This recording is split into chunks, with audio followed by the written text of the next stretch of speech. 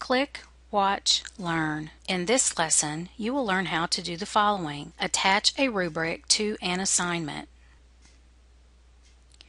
Once you have logged into Blackboard Learn and navigated to the course of your choice, follow these step-by-step instructions to attach a rubric to an assignment.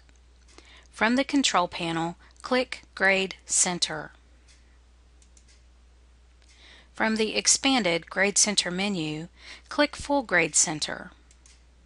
Locate the column for the desired assignment and click the drop-down arrow. From the pop-up menu, click Edit Column Information.